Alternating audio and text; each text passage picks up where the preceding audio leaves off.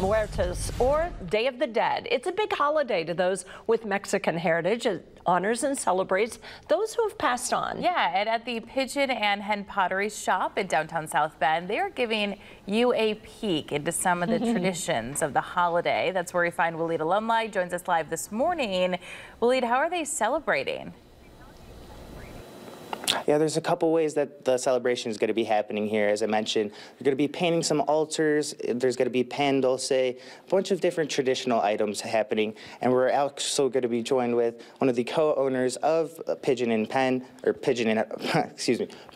Hen Pottery, Diana Palomo. Diana, can you talk to me a little bit about Día de los Muertos and what it means to your heritage? Día de los Muertos is actually November 1st and 2nd, and we're having a celebration this Wednesday. We're having it this Wednesday because it normally takes about 2.5 weeks for you to get your pottery back. Right. So you want to make sure your altars and your cats and your other little cute little pieces will be ready by then.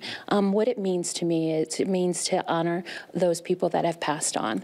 And then we do it by giving them, you know, their favorite treats. It's pan dulce and other delicious treats. And then we do have a little bit of an altar kind of set up right here. So this is our altar here for Wednesday's event. The event starts from 5 until 7, and so you'll be able to paint some beautiful little gatitos that we have here. Also a calavera pumpkin, which is really cute here. It's a 2-piece one, and also a spoon rest.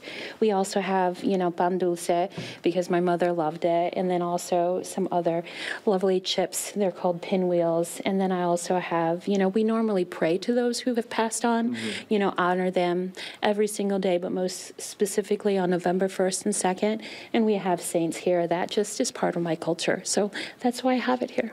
So a lot of meaning, a lot of tradition is coming with the altars and with these pieces. And then people are going to be able to make their own as well, too. The event's happening tomorrow night, 5 to 7 p.m., right here at the Pigeon and Hen Pottery.